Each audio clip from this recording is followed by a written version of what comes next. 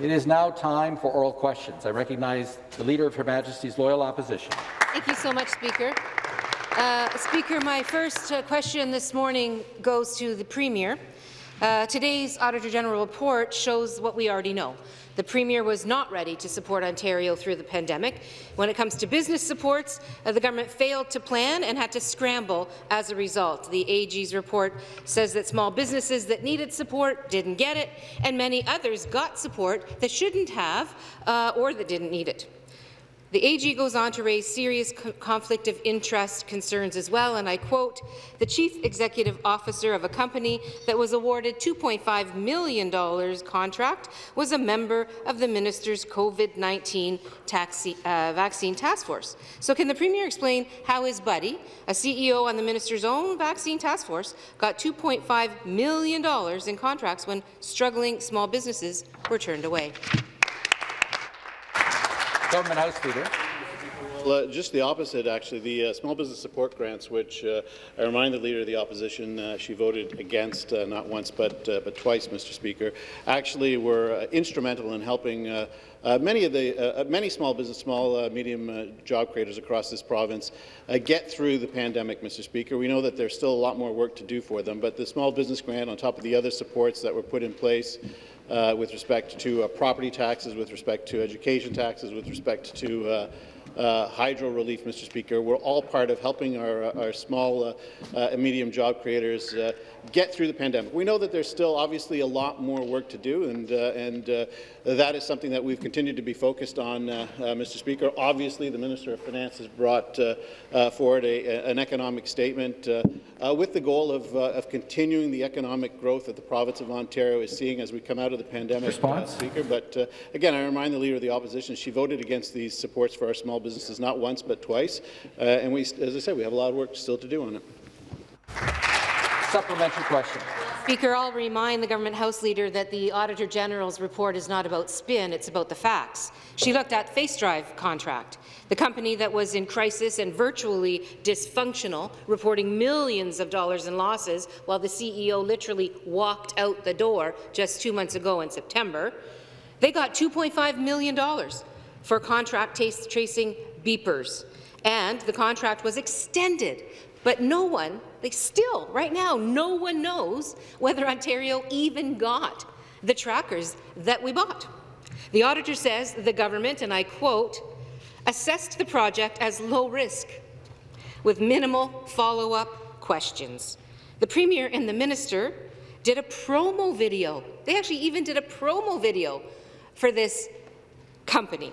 How could the Premier's buddies at FaceDrive get millions in contracts when small businesses were abandoned and turned away by this government? Government House Leader. If anybody abandoned small and medium job creators in the province of Ontario, it was the Leader of the Opposition and her party. We were faced with a global health pandemic, which turned into an economic crisis, Mr. Speaker, obviously, and when we were rushing to get supports out the door for our small and medium job creators, the NDP were very busy voting against those supports, Mr. Speaker. We worked very quickly to ensure that our businesses had these supports, and it wasn't just a monetary support, Mr. Speaker. We understood that we had to work with our federal partners, and we did that, Mr. Speaker. In many instances, the federal government was able to step forward and ensure that there were financial supports for job creators, for our essential workers. Well, we focused on other areas, including healthcare, Mr. Speaker. That's what we did, and we will continue to do that because we understand that you cannot have a proper economic recovery in the province of Ontario unless you support the very people who are creating those jobs. It's our small, medium job creators, Mr. Speaker. And if you look at what the Finance Minister has brought forward, if you look at the work that we've done since before the pandemic, since being elected, Mr. Speaker, the result was thousands of jobs being created, opportunity across the province, Mr. Speaker. That's good news for the people of the province of Ontario. The final supplementary. The Auditor General also says that the committee advising the Premier on the business grants left no paper trail, nada, zilch, no official minutes whatsoever. That's very curious, Speaker. The report says, and I quote, no official minutes were taken at meetings. 40 meetings took place, and not a single note or minute was kept. Many small businesses, as I've already identified and as we all know, asked for support, needed support, and got nothing. Yet, and I quote, over $210 million was paid to roughly 14,500 ineligible recipients, end quote. Many got more cash than they even said that they needed, Speaker, and no effort whatsoever has been made to get that money back. How could the Premier shovel out millions in grants to companies without any paper trail of how those decisions were made, while abandoning thousands of small businesses in their absolute time of need? Government House Leader.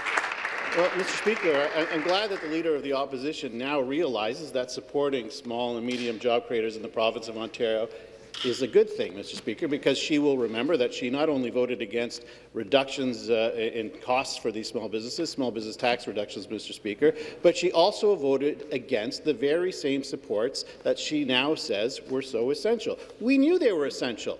That's why we brought a program very quickly to support those small businesses. And when I look at main streets across this province, Mr. Speaker, I know, as all members were, we were very frightened of what this pandemic would do to our main streets. How would it affect our small businesses? The grants that we brought forward, quickly, yes, absolutely quickly. In addition to the supports through energy relief, in addition through education tax relief, Mr. Speaker, in addition to supports to ensure that essential workers had paid sick days, Mr. Speaker, that's what kept our small businesses going, and we're very proud of that. Were some mistakes made? Obviously, Mr. Speaker, but that's what happens when you're trying to get supports out as quickly as possible and you have an opposition voting against it. The next question. Once again, the Leader of the Opposition. Thanks very much, Speaker. My next question is also for the Premier. The Auditor General's report also shows very clearly that wait times for surgeries are getting worse and were getting worse even before the pandemic hit. It was bad enough under the Liberals, but of course it's become much, much worse under the Conservatives because this government really, I don't think, supports public health care, but nonetheless, I quote the Auditor's report, substantial wait times have not been addressed and have worsened in 2020-2021. Gallbladder surgery, for example, the wait time has increased by 57%, under the watch of this Premier. The doctor and nurse shortage is making things even worse. So my question is, why is this Premier leaving patients waiting in agony for the surgeries that they need while chasing nurses and other healthcare professionals out of Ontario with his low-wage policy? Mr. Speaker, you will recall that in the election of 2018, we made health care a priority. We made health care a priority by suggesting that we had to do something about hallway health care. And part of that, Mr. Speaker, was the immediate transition that we started to do with respect to Ontario health teams, creating a blanket of care for people. In addition to that, it was about rebuilding and building out our long-term care system. Thousands of additional beds for long-term care, because too often people who needed a different level of care were being put in or left in our hospitals that was completely unacceptable, Mr. Speaker. We're starting to rebuild hospitals across the province. Now, one doesn't just build a hospital overnight, Mr. Speaker. Later on today, another amazing announcement of another new hospital on top of the hard work that was done by our member for Niagara Day, an expansion there, Mr. Speaker, a brand new hospital for the people of Brampton, expansions in communities and hospitals all across this province. Now, Mr. Speaker, the member is right. We are going to have to do something about health and human resources. That's why we're hiring 27,000 PSWs, hiring 2,000 nurses. There's more work left to be done, but we're getting it done. Supplementary. Well, Speaker, cutting public health units from 35 down to 14 is the disaster that this government brought to Ontario just as the pandemic was hitting. Look, in the year prior to the pandemic, 1/3 of hospital operating rooms remained underused, says the Auditor General. And I quote, "Available healthcare system capacity is not being fully used to help clear surgery backlogs." That's the facts. Because this Premier, as I said, simply doesn't support public healthcare. He doesn't support making sure that patients have enough doctors and nurses to run operating rooms. It's shameful. How can the Premier let operating rooms sit idle and not hire more nurses and doctors in appropriate timelines and pay them properly, frankly, to get Ontario patients the surgeries that they need, that they so desperately have been waiting for far, far too long. Government House Leader. And again, Speaker, it is worth noting that the Leader of the Opposition and her party have voted against every single investment that we've made in healthcare in this province. We knew right from the beginning in 2018 that we were going to be faced with a crisis in many sectors, including healthcare. The Premier campaigned on ending hallway healthcare, Mr. Speaker. And what we found almost immediately upon assuming office was that we had to rebuild and build out our long-term care system because too many people were being housed in hospitals who needed different levels of care, Mr. Speaker.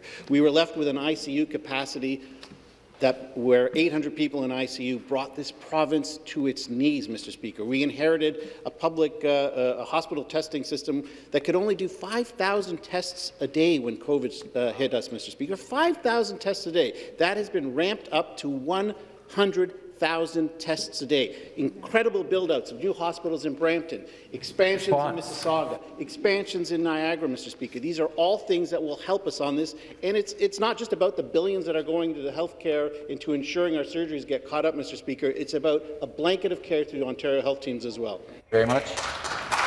And the final supplementary. No doubt that the Premier campaigned on health care and then got elected and immediately started cutting health care, Speaker.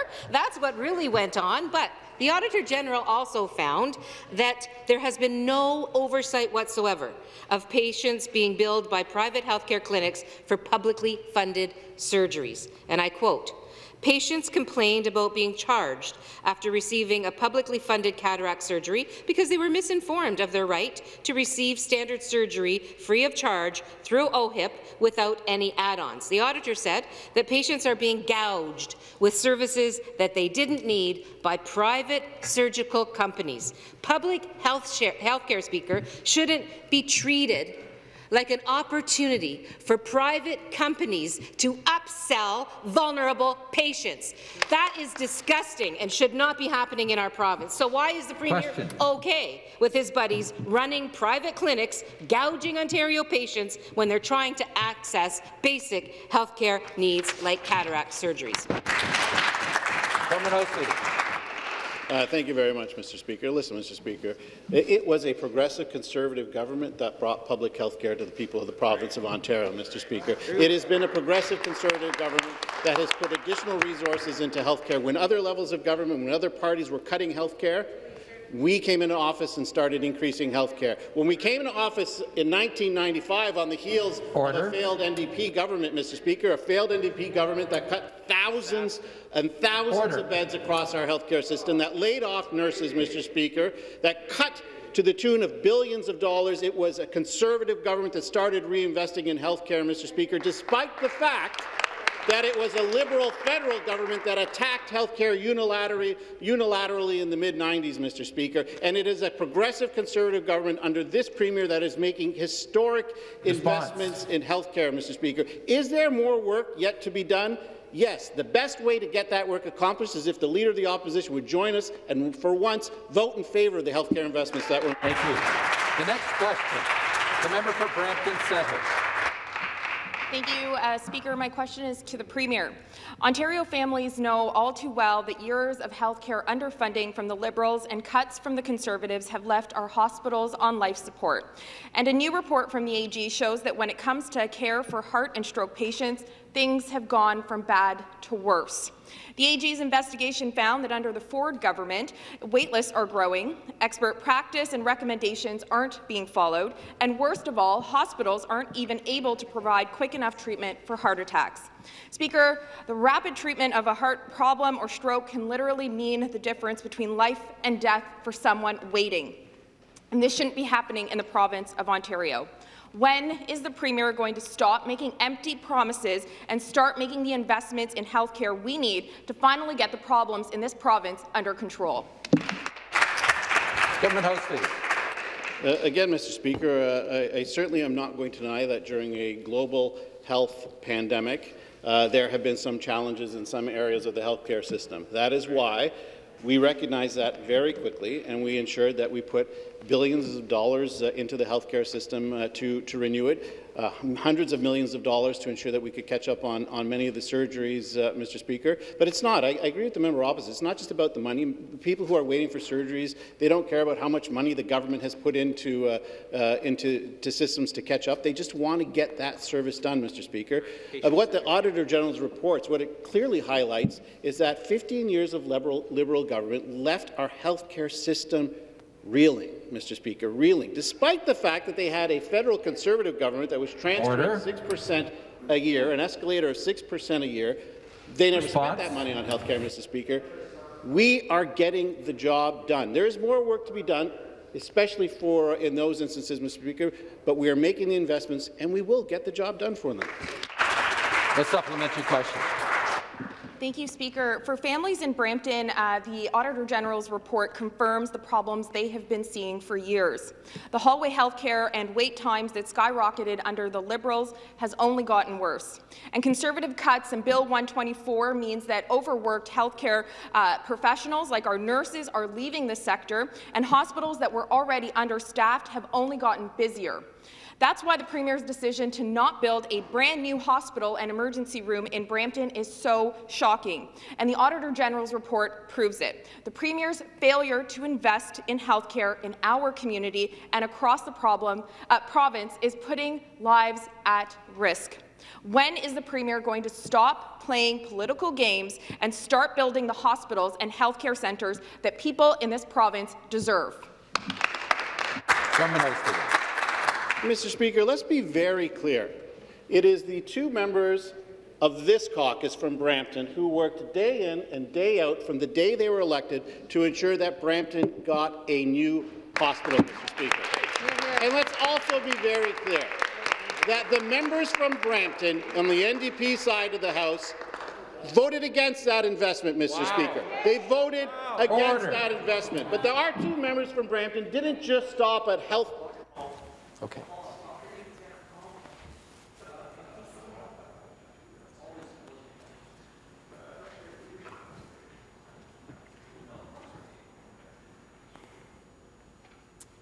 Please restart the clock. Government House Leader. Again, Mr. Speaker, it was the NDP members from Brampton who stood in their place when an investment, a historic investment, was being made in Brampton, not just for a hospital, Mr. Speaker, but for new long-term care beds. They voted against it. A new medical school. They voted against it. Transit and transportation. They voted against it. Thank God there are two members of the Progressive Conservative Caucus from Brampton who will stand up for Brampton, because we saw that for 15 years the Liberals didn't, and now the NDP are abandoning Brampton as well. The next question, the member for Parry Sound Muskoka. Thank you, Mr. Speaker. My question is for the Minister of Mines, Northern Development, Natural Resources and Forestry. Since coming into office in 2018, our government has invested heavily in Northern Ontario. There's quite a contrast between our approach and the previous government's inaction and indifference on northern development, an approach that was supported by the NDP. The latest example of our investments in the north came last week with the launch of the Northern Ontario Resource Development Support Fund. Could the minister please share some of the details regarding this fund and why it is needed now? Assistant member for Peterborough Kawartha. Mr. Speaker, and I'm happy to rise in the House today to answer the question from the member from Parry Sound Muskoka. The member is correct in saying that our government's approach to economic development is vastly different than what the Liberals and the NDPs have suggested. And as we consistently demonstrate, our approach is working. The Nords Fund is the latest outcome from that positive, collaborative, forward-looking perspective. Nords will run for 5 years, making $15 million available annually to 144 municipalities across Northern Ontario to support their infrastructure needs. The fund is stackable with already existing program funding and bankable, meaning municipalities can leverage this fund to plan for future infrastructure projects. Nords does not replace an existing investment stream. It's an additional one, and it'll make a noticeable, significant positive impact throughout the region. Thank you, Speaker, and thank you very much, member, for that answer. It's clear the NORDS program would be a much welcome initiative across Northern Ontario's municipalities. I know the municipalities in Parry Sound District have collectively been allocated more than $2 million, which I know will be put to good use to build infrastructure and create economic development. Back to the parliamentary assistant, can the PA explain how the ministry arrived at a budget of $15 million per year for 5 years, and why our approach with the NORDS program is different from the one taken by the previous Liberal government? Thank you. Member for Peterborough-Kawartha. Thank you, Mr. Speaker. We've continuously listened to the municipalities to understand their critical needs. The focus on collaboration and partnership is a cornerstone of our resource revenue sharing framework and was central to the development of NORDS. We developed with direct impact with the municipalities. But don't just take my word for it. Listen to what Wendy Landry, the president of the Northwestern Ontario Municipal Association, had to say about this new program. Quote, "The Northwestern Ontario Municipal Association is overjoyed by Minister Rickford's announcement. This investment will have a significant positive impact on communities in Northern Ontario. I'm so pleased that the Ontario government has taken action to help municipalities fund infrastructure projects across Northern Ontario. We thank you for your continuous efforts in making this funding available to municipalities to better their communities." End quote. Mr. Speaker, our government ensured municipalities have the final decision on exactly how this new funding is spent. With this approach, we've created an equitable, needs-based program in which municipalities maintain their decision-making autonomy to improve their community infrastructure. And the next question, the member for Oshawa. Thank you, Speaker, and my question is to the Premier. Speaker, since the surprise decision by the last government to toll highways 412 and the 418 that run through Durham Region, community members from across the region have recognized the unfairness and problems with tolling of these regional highways, which should connect folks, workers and families and keep people and goods moving. Instead, they sit empty and underutilized. Once upon an election, the now government PC members promised to make it a priority to remove the tolls. They even voted for my private member's bill to go to committee and then refused to act on it. So clearly there is no political will unless you live in the minister's riding. The controversial highways 413 and the Bradford bypass have unexpectedly and all of a sudden been made toll-free, interestingly, after a lot of uncomfortable community pushback. How did the government make these tolling decisions, and how are they making the decision about the tolls in Durham? Minister of Transportation. Thank you, Mr. Speaker, and I thank the member opposite for the question. Affordability for Ontarians has been a priority for our PC government since day one. And when the pandemic hit in March of 2020, Mr. Speaker, our government took action to freeze tolls on highways 407 East, 412 and 418 to deliver more relief to drivers during the pandemic. Mr. Speaker, we have been working hard to ensure that drivers get relief necessary throughout the pandemic. We have, as we have been looking at building new infrastructure, Mr. Speaker, we've been concerned about that as well. What we did is we looked backward, Mr. Speaker, and we looked at what happened when Stephen Del Duca, as Minister of Transportation, signed a contract for tolls to toll the people of Durham. And our government determined that we cannot do that going forward. Our government will never sign a contract like that, Mr. Speaker, because we believe in affordability and making life better for drivers across Ontario. Supplementary question. Thank you, Speaker, and again to the Premier.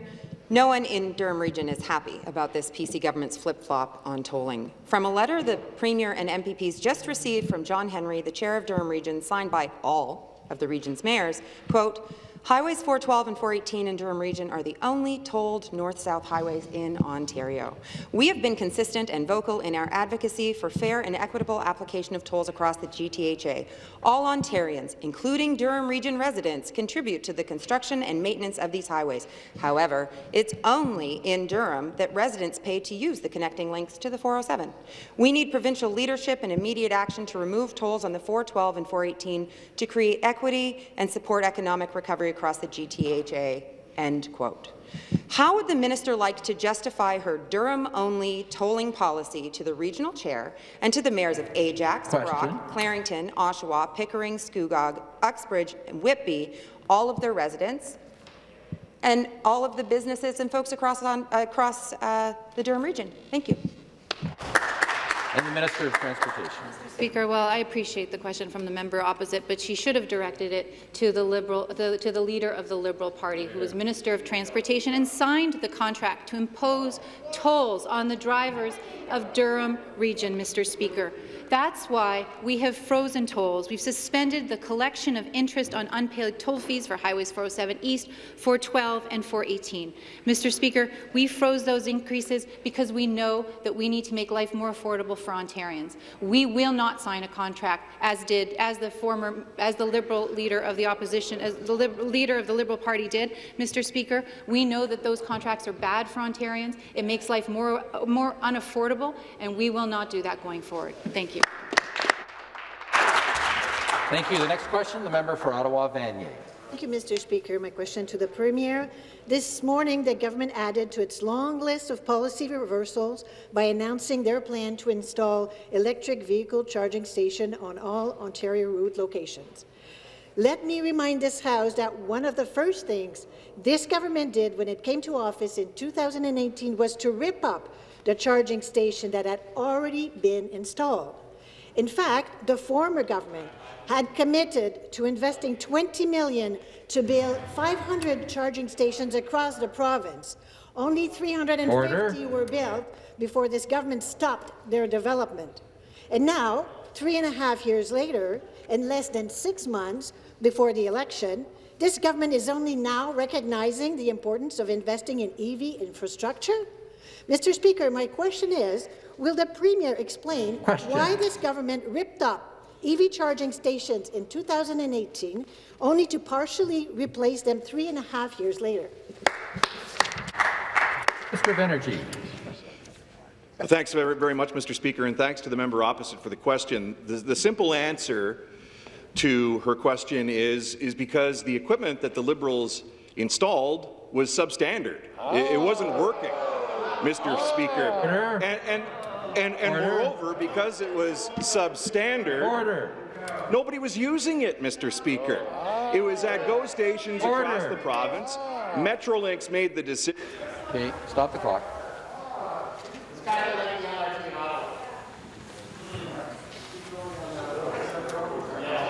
Okay. The Government House Leader will come to order. The Minister of Municipal Affairs and Housing will come to order. Member for Ottawa South will come to order.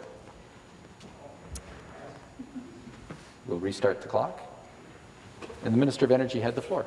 Thank you very much, Mr. Speaker. I was very excited about this morning's announcement that actually going to put in world-class technology, thanks to our partnership with Ivy Charging Network, which is a combination of OPG and Hydro One working together with en routes across the province on the 400 and the 401 series of highways, Mr. Speaker, and Canadian Tire to install these fast charging EV stations that people are actually going to want to use, Mr. Speaker, not the junk that the Liberals signed up to put in places where nobody wanted to use it, Mr. Speaker. This is going to be a program that the people of Ontario want, that's going to encourage people to buy electric vehicles, Mr. Speaker.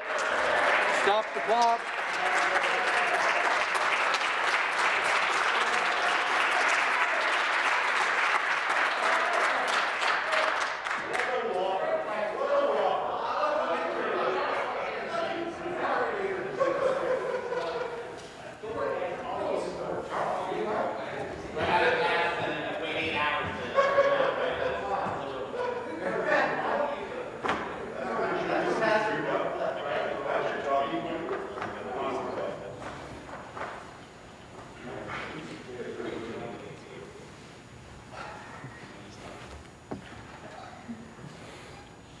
Let's start the clock again and begin. Ottawa-Vanier, supplementary. Thank you, Mr. Speaker. That was certainly not the answer I was expecting. I have to dwell on that. Mr. Speaker, electric vehicle sales plummeted after this government cancelled the rebate put in place by the previous government. In fact, sales declined by 55% in the year following its cancellation. EV sales in Ontario lag behind those of BC and Quebec. Both provinces have EV rebates in place and are leading in total sales across the country. Ontario was on par until this government cancelled the EV rebate. Shame. That's why our party is committed to bringing an $8,000 rebate for purchases of EVs and charging stations, making them more affordable for families to go green. So, Mr. Speaker, my question is, similar to today's announcement on charging stations, should Ontarians anticipate this government reversing course on EV rebates only to bring them back closer to the election? Minister of Energy. Mr. Speaker, thanks to the member opposite for this follow-up question. The one thing that actually is going to encourage more individuals to purchase electric vehicles in the province is convenience, which today's announcement with IV charging network and the OnRoutes does. It allows individuals to pull off the highway along the busiest highways in the province and charge fast charging stations, Mr. Speaker, so they only have to be there for 10 or 15 minutes.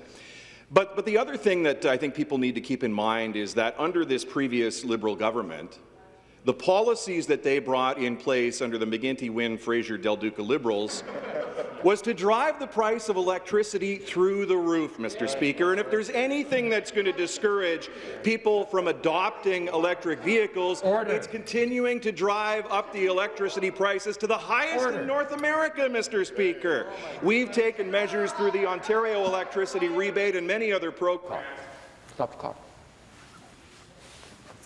The member for Ottawa South will come to order. The member for York Centre will come to order. I'll remind the House that we refer to each other by our riding names or by our ministerial title as applicable. Restart the clock. Minister of Energy will conclude his answer. Because of the steps that we've made, Mr. Speaker, to lower the cost of electricity and to make driving more convenient, in the last year we've seen an increase of 210% the number of people buying electric vehicles in Ontario, Mr. Speaker. We're on the right track.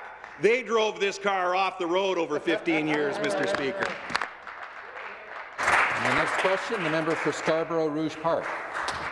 Thank you, Mr. Speaker. My question today is for the Associate Minister of Mental Health and Addiction.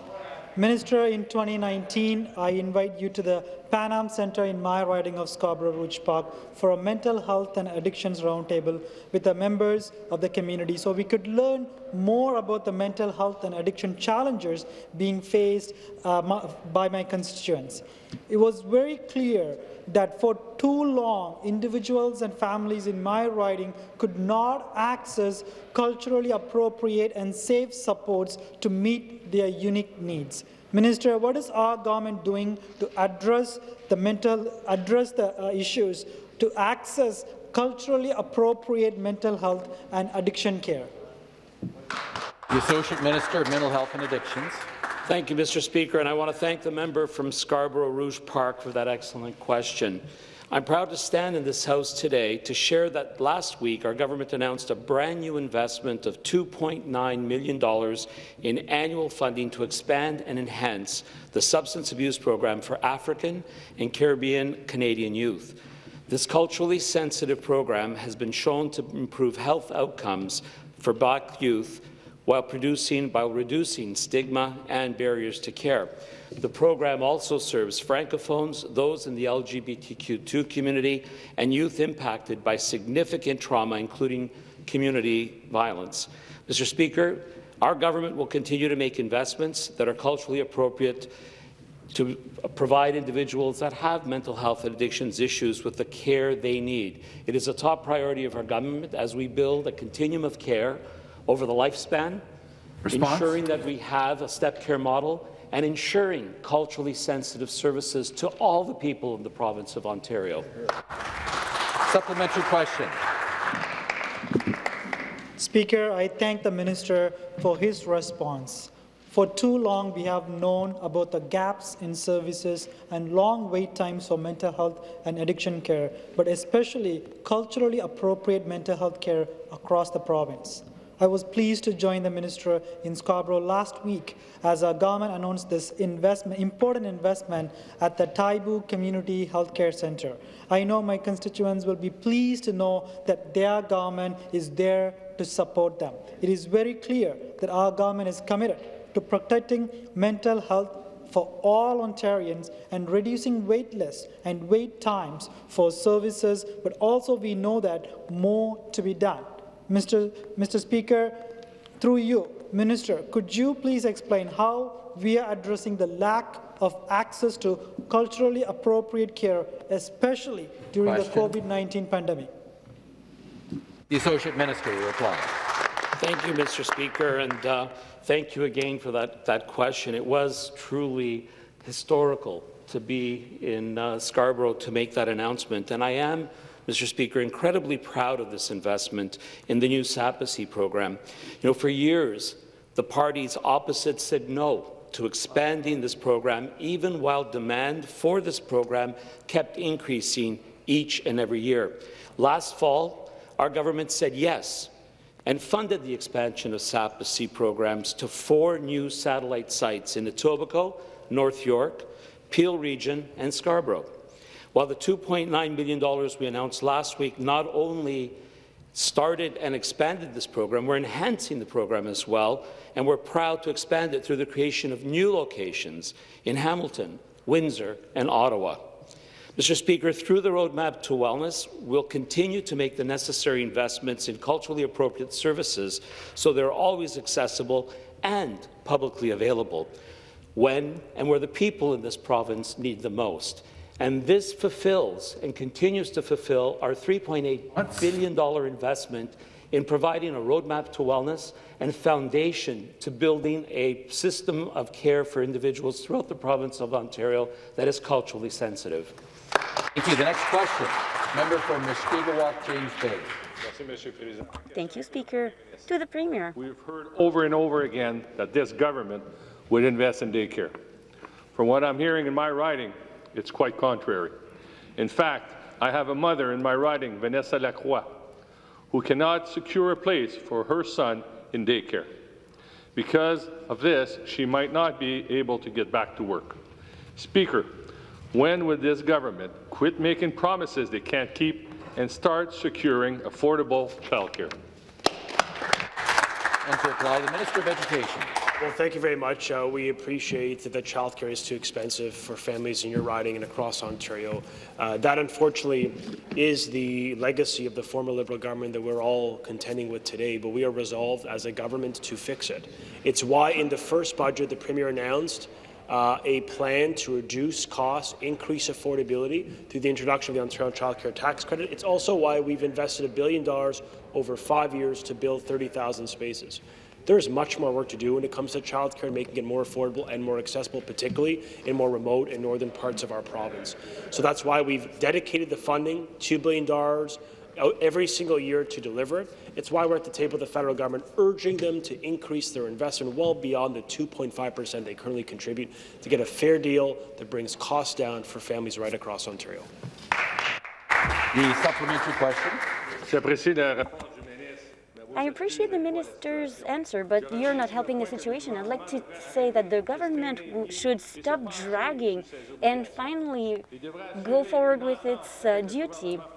They should sign an agreement with the federal government immediately because, in the meantime, it's the families, women in particular, who are suffering and who are affected the most by your inaction. Mr. Speaker, when will the government finally sign this agreement and stop stressing Ontario families? The Minister of Education. Well, thank you very much, Mr. Speaker. We absolutely are working with the federal government. We've met with them multiple times, presented our case, which I think is clear. We want to get to $10 a day. Families in this province deserve $10 a day, and we are urging them to increase their investment and provide flexibility so we can support all parents in Ontario. That is what we are doing through our negotiations with the federal government in a constructive way to deliver a deal that gets us to $10, delivers sustainable funding, and supports all families in this province. When it comes to what we can do in this province, what you can do is to start voting for the budgets and the investments we're making every single year to reduce costs and increase access. Unfortunately, For that parent and for many others, they would be, I think, deeply concerned to know that when members of the New Democrats and Liberals had a chance, they voted against measures to make childcare more affordable. We're going to continue to bring forth initiatives that reduce costs, increase access, and we're going to make the case to the federal government to get this deal done so we can finally make childcare affordable for all families in Ontario. The next question, the member for York Centre. Speaker, my question is to the Premier. Yesterday was one of the worst days in Canadian history. The federal government, the Premier's new bestie, Justin Trudeau, denied about 15% of Canadians from boarding a plane or a train. The Premier and I made a different choice, and we all agree that it's still a choice. And if the vaccine works, then the Premier and I are protected. And if it doesn't work, then why are we denying Canadians basic mobility rights? Speaker, millions of Canadians are now landlocked in their own country. We are all Canadian. We teach kids not to discriminate, and we don't discriminate because of people's medical choice. My question to the Premier, will he stand up for more than 1.5 million eligible Ontarians and oppose Justin Trudeau's travel ban? To reply, the Government House Leader.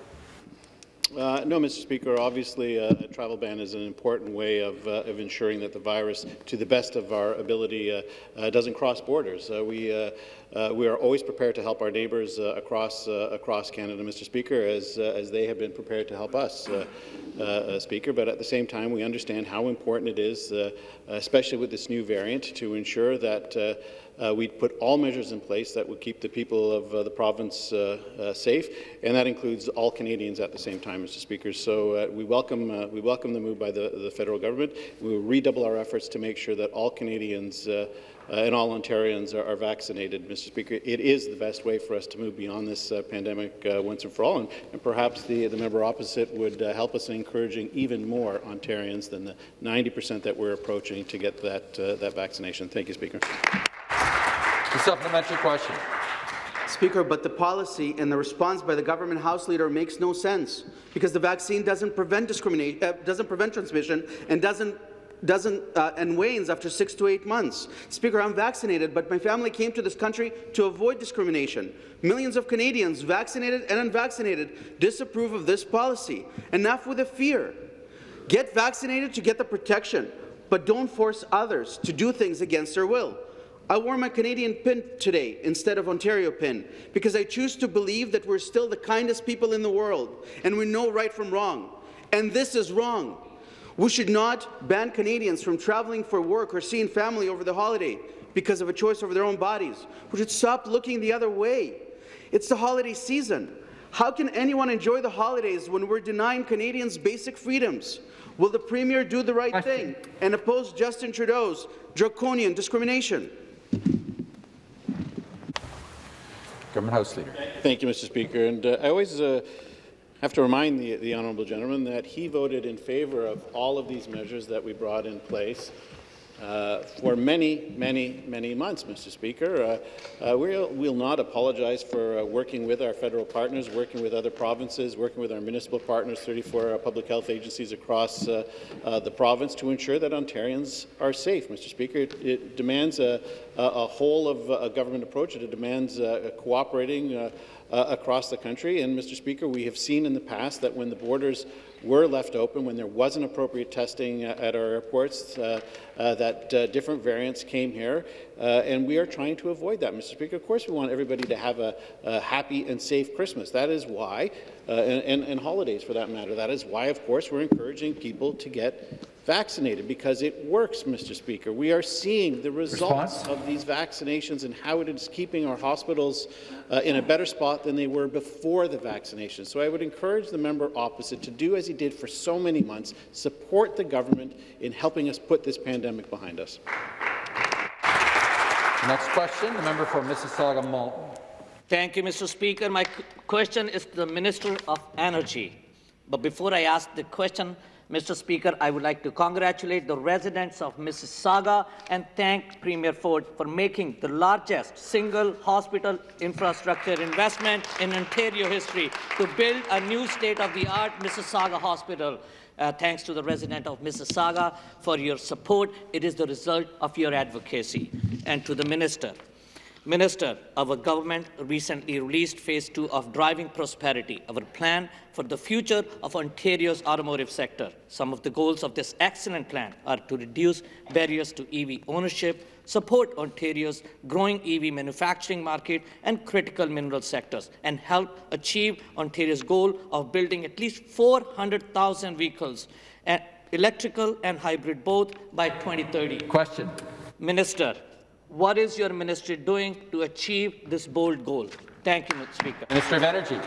Thanks very much, and thanks to the member from Mississauga-Malton in the heart of Peel Region for a very, very timely question, Speaker. Just this morning, I had the chance to join my colleagues, the Minister of Transportation and the Minister of Education, in his home riding of King Vaughan to announce an historic expansion of Ontario's electric vehicle infrastructure.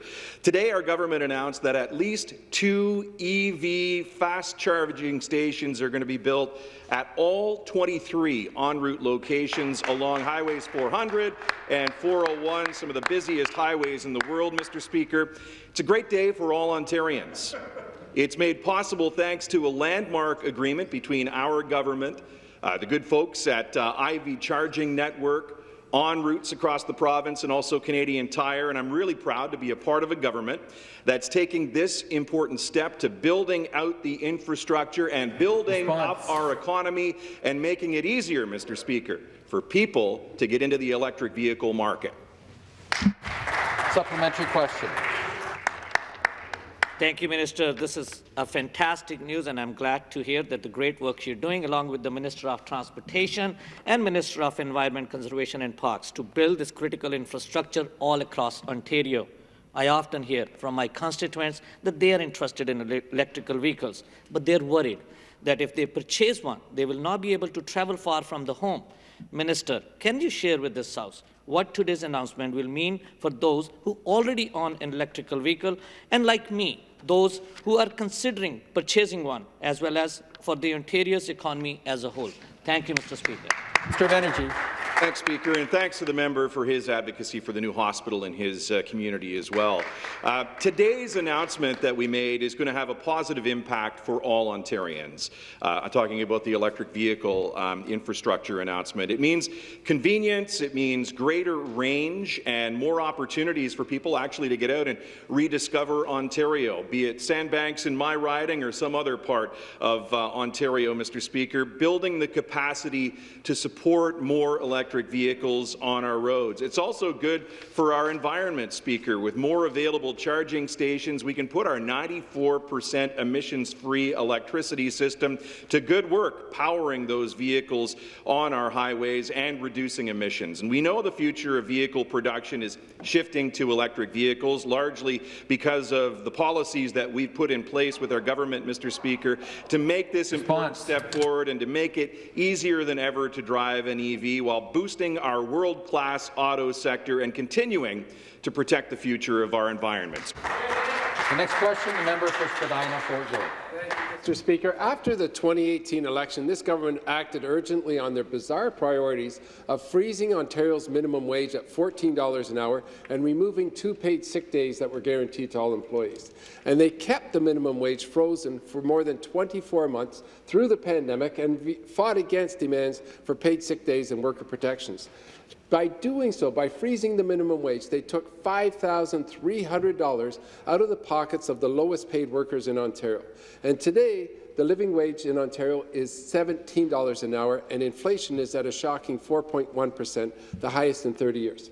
That is why the NDP announced an amendment to the government's fall economic statement this week, sharing a plan to mandate a $20 minimum wage, while still providing stability and supports for small businesses. Will the Premier pass this amendment and provide desperately needed relief for workers by committing to a $20 minimum wage, yes or no? To respond, the Government House Leader. Today we're at $20, Speaker. 2 weeks ago we were at 15. Yesterday it was 17, and today we're at 20. So I look forward to tomorrow's announcement from the NDP of what their new policy will be, or maybe this afternoon. Who knows? Speaker, here's the reality: is that the policies of the Liberals and the NDPs who supported them so often saw this province lose some 300,000 jobs. That's 300,000 people who lost the opportunity to provide for their families, Mr. Speaker. And these were good-paying jobs as manufacturing fled the province. That was what confronted us in 2018. What we did was ensure that those companies could come back, that our small, medium, and large job creators wanted to invest in the province of Ontario. And, Mr. Speaker, we are starting to see the results of those. In fact, we saw the results prior to the pandemic, but even now, as we emerge from this, Mr. Speaker, we are starting to see job creation coming back in a big way. That's why we've increased the minimum wage. That's why we've cut taxes for our lowest income earners, Mr. Speaker. Now, of course, they voted against that all the time, but... The supplementary question. Thank you, Mr. Speaker. I think that sounds like a no to the workers of Ontario. This government has said no to making a deal for $10 a day childcare, no to supporting optometrists who provide critical eye care, no to renewing small business grants for businesses trying to stay afloat, and no to paid sick days during a global pandemic.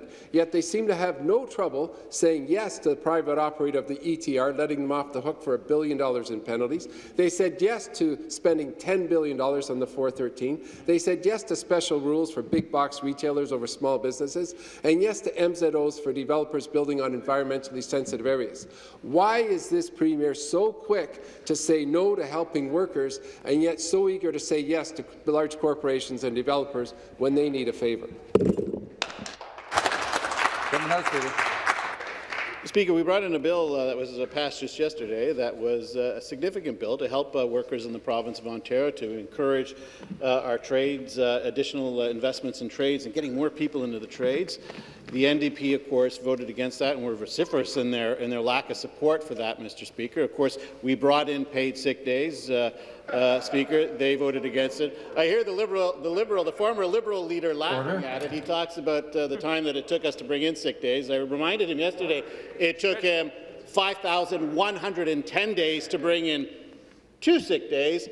We did it much quicker, and we brought in 3 sick days on top of the 26 sick days that were already there, Mr. Speaker. So we'll take no lessons from either of them, Mr. Speaker, when it comes to protecting the workers in the province of Ontario. But ultimately, they want a job, and this party is ensuring that people have access to good, high-quality jobs. Next question, the member for Orleans. Thank you very much, Mr. Speaker. From the beginning of the pandemic, which hit Ontario in March of 2020, small businesses across our province have been suffering. For months and months, small business owners, chambers of commerce, business improvement areas, advocacy groups, and of course Ontario Liberals were calling on the government to offer financial supports to small businesses. After 9 months of dithering, in December, when the government finally decided to offer small businesses these supports, we've learned today from the Auditor General that they failed to properly protect taxpayers. The government's lost nearly over $200 million to ineligible grants. Some businesses received more money from the government than they lost during the pandemic, Mr. Speaker. It took 7 weeks for the government to flag the fact that businesses were applying with mailing addresses and bank accounts outside of Ontario. 14,000 ineligible businesses receiving over $210 million from taxpayers, and the government has given up on getting that money back. Why does the government feel that these businesses deserve this $200 million from taxpayers? Why are they giving up on this money? Government House Leader.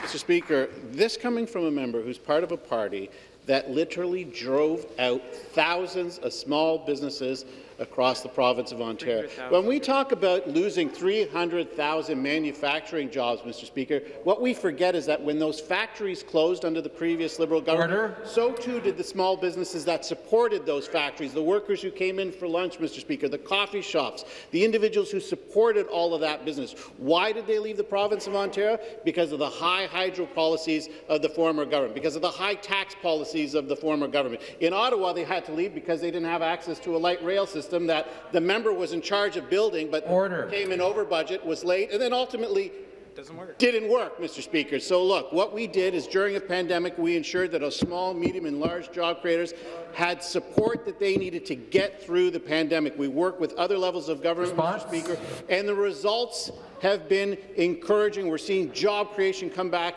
incredibly in the province of Ontario. More work to do, of course, but of course, you know, we will get that job done, Mr. Speaker. Supplementary question. Well, thank you, Mr. Speaker. Now, $210 million isn't a lot of money to this government that doesn't have a plan to ever balance the budget, but it's a lot of money to Ontarians, Mr. Speaker. Most Ontarians understand that $200 million would have made a big difference to improving school ventilation, to paying school bus drivers more to get our kids to school, to investing in autism services, Mr. Speaker. We've learned today that after months and months of requests and dithering, finally, on December 17th, the Minister of Finance directed officials to develop a program to provide support for small businesses. The Auditor General tells us that the Minister approved the final version of that program on December 19th, and it was presented to Treasury Board on the 21st. This, of course, is the time frame when the Minister was sunning himself in the Caribbean, Mr. Speaker. So did the government lose $200 million because they delayed their decision and had to rush? Or did they lose $200 million because the Finance Minister was on the beach when he was making these decisions? Government House Leader. Mr. Speaker, I mean, what do you say? Can you imagine a Liberal member of Parliament, who is provincial Parliament, who's in charge of building a light rail system in Ottawa that came in over budget, that was late, and then still doesn't work, Mr. Speaker, of a party that spent so much money and has nothing to show for it, that made us the most indebted sub-sovereign government in the world. Ontarians have more debt than any other people in the world. Stop the clock. Member for York Centre will come to order.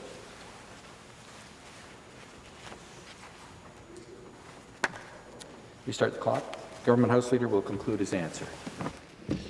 So, Mr. Speaker, look, I know the member opposite. He probably regretted reading that question the moment he started it, Mr. Speaker, because when it comes to good, strong fiscal government that people can rely on, it is always a progressive Conservative government that does that. It is always a progressive Conservative government that makes the investments needed to bring our economy and move the people of Ontario forward.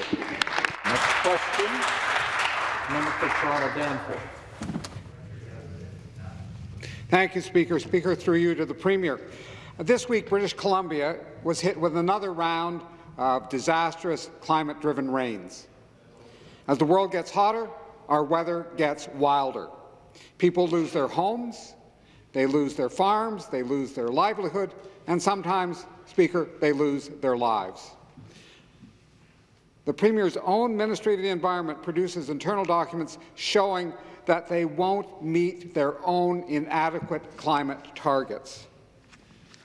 The Premier's failure to act, his government's failure to act, is putting people's homes, jobs and lives at risk. Why has he not done all he could in the last 3 years to dramatically cut carbon pollution? Thank you. Minister of Environment, Conservation and Parks. Thank you, Mr. Speaker, and I appreciate the member's question. We both, I think, share concern with what we're seeing in British Columbia.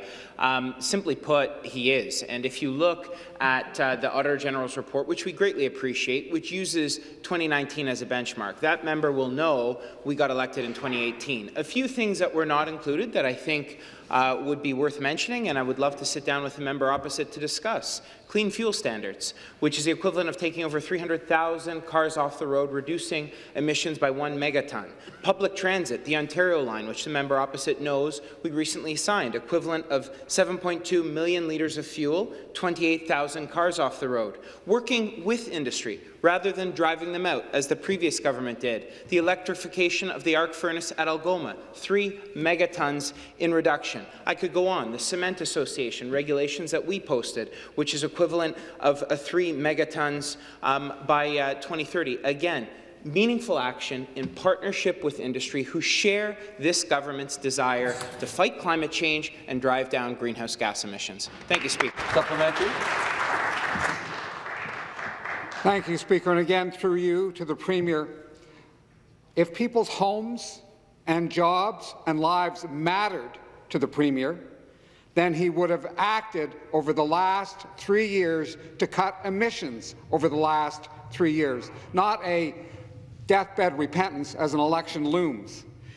The Ministry of Energy would have acted to ensure that the gas utilities in this province dramatically cut emissions through providing deep energy conservation programs to their customers.